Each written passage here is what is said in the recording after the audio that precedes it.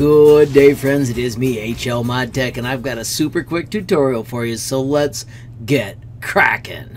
Friends, I'm going to show you a collaboration project. If you ever want to collaborate with me, the easiest way is to probably visit HLModTech.com, click on this button, add your information, and reach out to me almost instantly. Another option you have to reach me is the Tinkercad community Discord link, which is right up here. Friends, if you don't have that project, you can create a collab project like this. I'm going to call mine Reach HLModTech.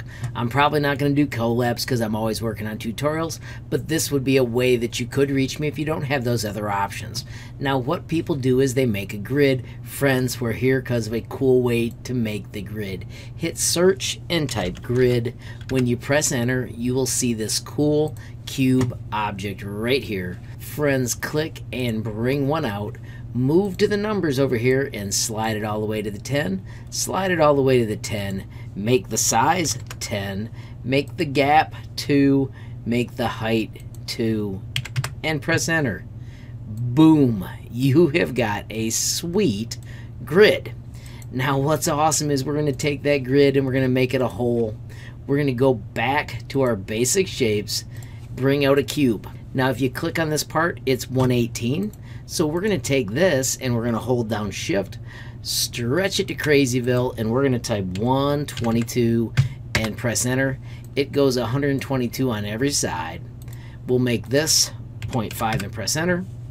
Select it all, hit align, center, center, and my friends, hit group. Just like that, you have got a very fun grid where people can add notes for you.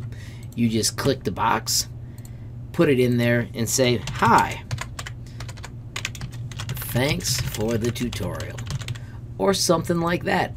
Friends, the final part of the magic is to click up here and generate a collaboration link for your project.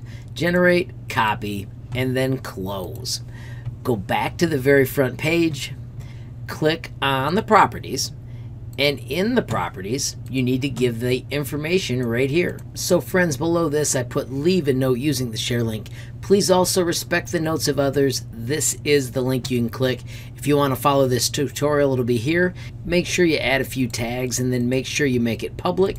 And then I'm going to say I don't want any derivatives because I've given you a tutorial. So make sure you click on the link so you can check it out, and then you guys can use the tutorial to build your own in just a few minutes. Friends, I do want to make a note.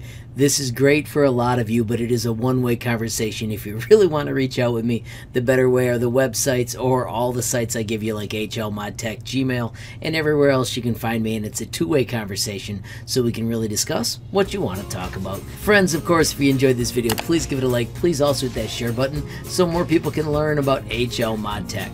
Of course, if you got a question, comment, or suggestion, add it down below, and if you haven't subscribed yet, what are you waiting for? Smash that subscribe button, and last but not least, hit that notification bell if you want to be the first to know when there's a brand new video from me, HLModTech. Thanks for watching. Have a great day.